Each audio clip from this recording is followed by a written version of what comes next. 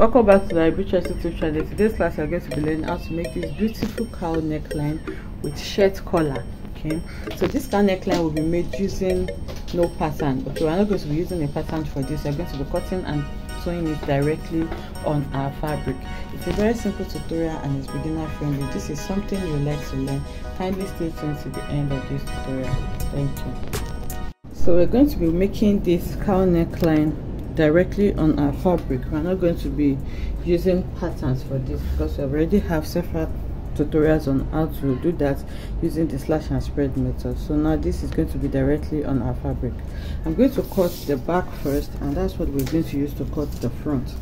So now you're just going to draft your regular basic bodice for the back. It does not have a dart. So the length that I want for mine is 20 inches. You can see I'm marking 20 inches from the hem upwards so that I can have a straight line for my shoulder. And then after that I'm going to draft my basic bodice. So from here I'm going to take my shoulder measurement. Shoulder is 14 divided by 2 is 7, so I have 7 here. For my neckline I'm working with a neck width of 3 inches and a neck depth of 1 inch. Okay, and then I'm going to connect that, and then I'm going to take my armhole measurement. Armhole is 8 inches. So on that point I'm going to take my bust measurement. The bust is 40 divided by 4 is 10.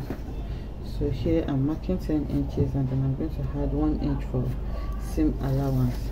So here if you want to shape your waistline, but it's very close to my waist, so I'll just take the round measurement of that point, and for me that is about 32 inches. Divided by 4 is 8, so I'm going to mark 8 inches here. I'm adding half an inch is, and then I'll add my seam allowance as well. So now I'm going to connect like this, and then I'm going to come down by 1 inch for my shoulder slope, and then I'm going to connect my armhole curve as well. So after doing this we are going to cut it out, and then we'll use the back to cut out the front. Okay, so this is my bodice for the back. So I have cut it out now, and this is what we have. So I'm just going to remove this. So this is my back. So for the front I'm going to put the fabric on fold again, and this time I'm going to be putting it on fold on bias like this in form of a triangle. That's how you fold your fabric on bias. So you can see I'm folding it. Okay, so after folding on bias, now you can see our fold point here, and you can see that it is in form of a triangle. So let me open it up so that we can see what I did here. So on this fold point here I'm going to place my back on it like this, fold point matching fold point. And then the next thing we need to do now is to tilt this back to introduce volume to the front for our cowl. So I've placed it like this. I'm just tilting it, so you open it up depending on how much you want your cowl to fall. So this is a very deep plunging neckline, so I'm going to open it up a bit. Okay, you can open by 4, 5, 6 inches, but I think I have about 10 inches. I'm going to be opening it up by 10 inches. We'll see what 10 inches is going to give us, and then you can adjust accordingly. So from my fold point from the front where it stops here, I'm just marking about 10 inches. You can see that I have 10 inches here. So after marking the 10 inches on my shoulder point, where my shoulder stops, which is here, remember this is the neckline, I'm going to take my ruler, and then I'm going to connect it in a V form like this diagonally. So this is going to cut facing. Okay, I'm going to be cutting facing together with it. That's why I'm not working with my actual straight measurement. That's why I'm placing it in a V form like this to match up with what I have on my shoulder. So here now, using my chalk, I'm going to connect like this. Then after connecting like that, I'm going to go ahead and cut out the shape that I have, so you can see.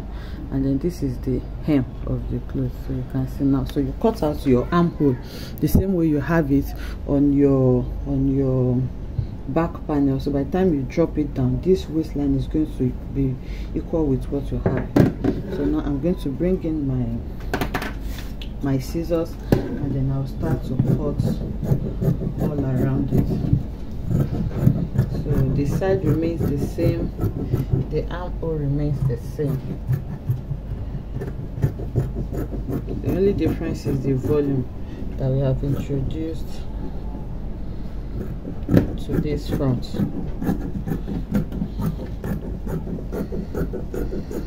Okay, so this is what we have here. If it's looking confusing on the front, you can just give it a little notch to indicate where your shoulder is. So now this is what I have. I'm going to remove the front panel, the back panel. Okay, so opening up top now, you can see now that the waistline is like a V shape. So by the time we open it out and then we drop our cowl down, it will go back to its original form. So now I just want to arrange it so that I can see how much volume that I have there. Remember, we opened it up by 10 inches, which is actually a lot. So if you don't want yours to be this much, you just need to reduce the volume down. So you can see how low it has dropped, and then this is our shoulder point here. So remember, this pattern actually, this dress actually has this blouse has a collar. So what I'm going to do now is to first go ahead to join it on my shoulder. So remember, this is the shoulder point. I'm going to join it shoulder point to shoulder point on both sides. So for my collar, I'm going to measure what I have on the back. So for the back now, I have about, for the back neckline, I have about 7 inches or thereabouts there. And then this is the front. So this is the shoulder point, where the shoulder stops on the front. So now from where that shoulder point stops, you mark how much collar that you want for the front as well. So you can also use the measurement that you want for the back. Remember, we use the same neckline for the back. So now the back is going to be around 3.5 inches on fold. So you can just measure the 3.5 inches for the front as well. You increase it to 4 if that's what you want. So now for the front, if I'm working with 4 inches for my collar, I'll add 4 inches to another 4 inches. Remember, we have 2 sides for the front, so that's going to leave me 8 inches for the front and 7 inches for the back collar. So if you add 8 inches to 7 inches, you're going to be having around 15 inches. So I'll go ahead now and cut a shirt collar of 15 inches long, and then I'm going to also sew my shoulder together so that I can show us how to fix the collar. So I have sewn the shoulder. You can see I joined this from shoulder to shoulder, that's front and back together. So this is what it looks like now after joining the shoulder. It's just going to help you to control the neckline, and then it's going to take the form it's supposed to take. So this is what we have. And for my collar as well, I have gone ahead to cut out my shirt collar. The tutorial on how to cut a shirt collar is already on the channel, so you can check it out. So this is the collar, and then I added interfacing to mine because I'm working with a doll face fabric. So I added interfacing to mine, and then I sew it all around, and then I folded in my seam allowance so that it can be easy for me to sew. So I folded in 1/2 inch for my seam allowance, and then I ironed it down. So this is what the collar is looking like. I remember the collar is supposed to be 15 inches, so you can see I have exactly 15 inches here. So when I was cutting it, I made sure to add 1/2 inch on both sides for my seam allowance. So now the next thing is to fix our collar. So to fix this collar, you have to note the midpoint of the collar. Remember, it's going to come from the back, so you just put it on fold and mark the midpoint. So here I have marked my midpoint with my chalk, you can see. And then for the back main bodies as well, I notched the center back. So what I'm going to do now is to pin all around first so that I can show us how to do this. So I'm matching it center back to center back here, and then I'm going to just pin all around with 1/2 inch that I used to turn it out. So now this is from the center back to the front. So this is the shoulder area. I'm going to pin it with the same 1/2 inch. But remember, for the front, we cut out the facing together with the main body, so I'm not going to be pinning the front with 1/2 inch. I'm going to include some of the facing, and just the way we tilted it, you can see from the shoulder area it was around 1/2 inch, and then it was increasing. Remember, we connected this to the diagonal form, so it was increasing. So that is how I'm going to be pinning it as well. So you can see I'll just take a little of the facing of the front together with my collar for the front as well. I hope you understand it. So you can see now that I just have a little bit of it like that, and then I'm going to continue to pin it. So now the same thing is what I'm going to be doing for the front, for the other side. So you can just take the measurement of what you have taken here. So I have about 2 inches, so I'm going to connect this as well, and then I'll pin. So you can check what you have, but it's going to be around that 2 inches as well, so you can see. So now I'm going to pin this all around as well, and then I'll take it to my sewing machine now, and then I will sew it down. So after sewing it down, the next thing you're going to do now is to flip it over. Remember, we've already ironed it down. You're just going to flip it over and sew. So before you do this, please make sure you serge the hem. All of this place, remember, is the fabric that frills, so you need to serge it all around first before you fix your collar.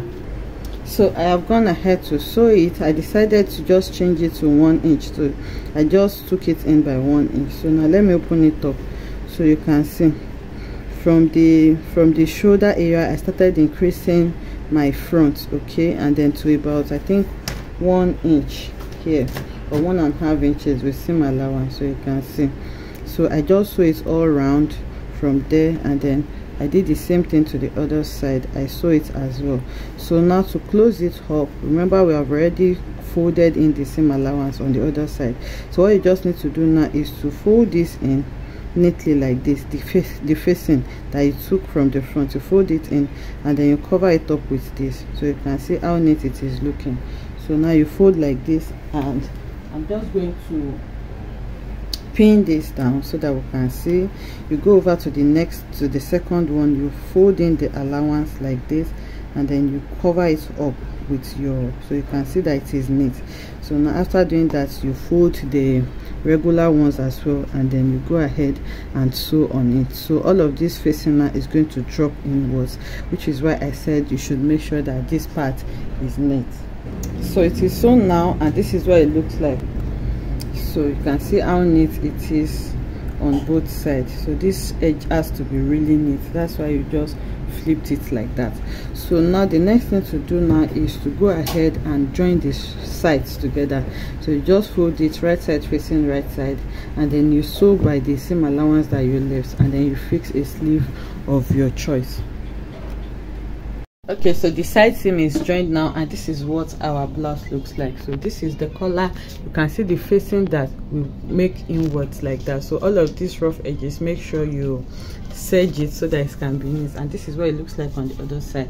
And you can see how deep and plunging this neckline is looking, and you can see the drapes that we have around there. Look at all of those drapes. So you just open it as much as you want, depending on the volume that you want. Remember, I used 10 inches to open mine, and this is what 10 inches gave me. So you can do more or less depending on what you want. I hope you enjoyed making this beautiful tutorial with me. If you enjoyed it, let us know in the comment section. Like, comment, and subscribe to our channel, and I will see you in the next one. Bye.